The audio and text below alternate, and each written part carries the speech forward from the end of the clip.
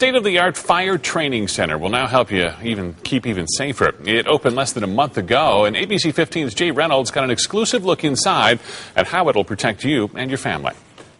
We had to do make an interior attack on the fire with the crew doing ventilation at the same time. This new training site near Globe, Miami is giving the firefighters all they can handle. It's our job. We run in as everybody else running out.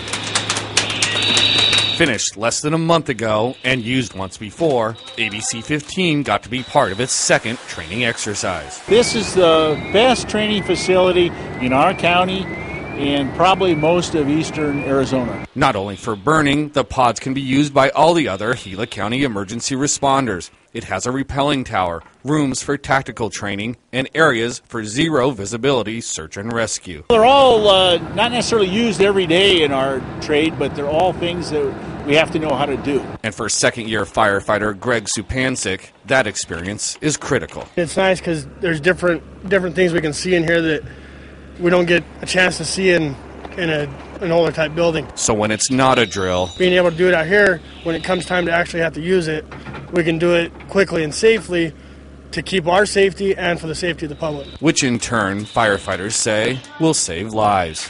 In the Globe, Miami area, Jay Reynolds, ABC 15 News.